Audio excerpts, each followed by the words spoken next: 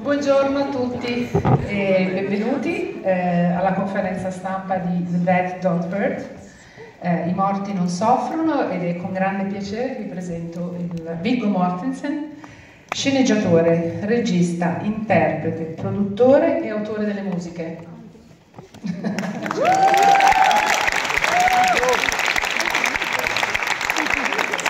Allora, come sapete, The Dead Don't Hurt è la sua opera seconda da regista, e questa sera riceve il premio alla carriera, e domani sarà protagonista anche di una masterclass a cui naturalmente siete invitati a partecipare.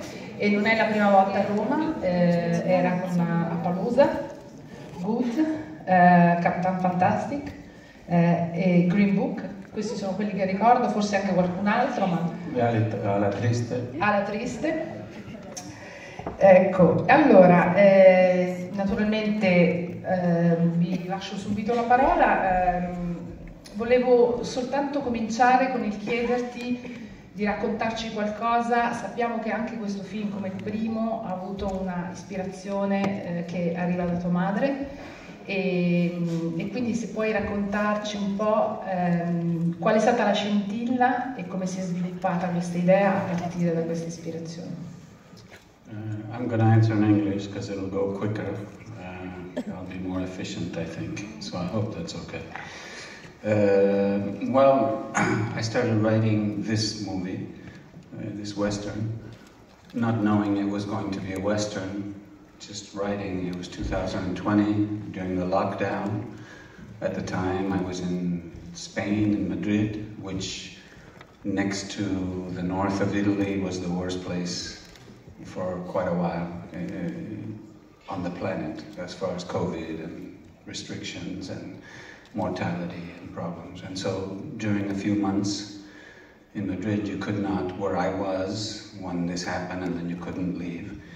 You couldn't go more than 250 meters from your house, and if you went out of your house, there were police everywhere, and you had to be going to the nearest shop to buy food, or fix your computer, or go to a pharmacy. That was it. Or you had to have a dog or something.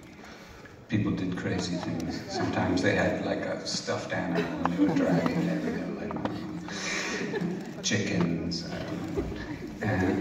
but we had a dog, so I would go out.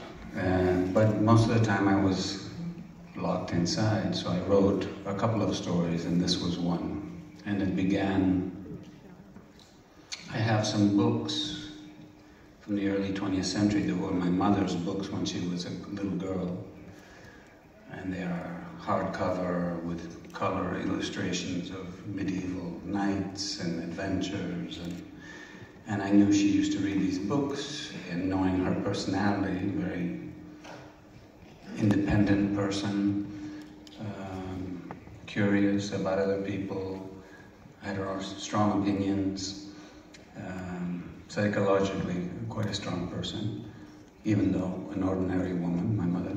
So this was the idea. I started writing about what I imagined her to be like as a little girl in the place where she grew up, this forest, and using her imagination.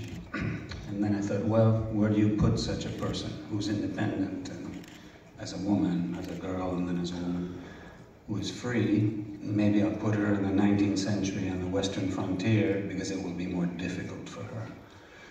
And then I started writing this, and I said, okay, well, so then it's a Western. Well, I like Westerns.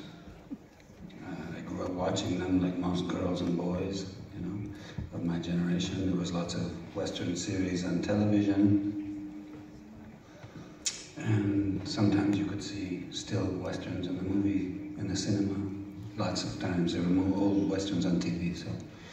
And I was riding horses when I was little, so I liked everything about them. So I thought, okay, a Western. I started to write that, and that's how it happened. Allora, c'è già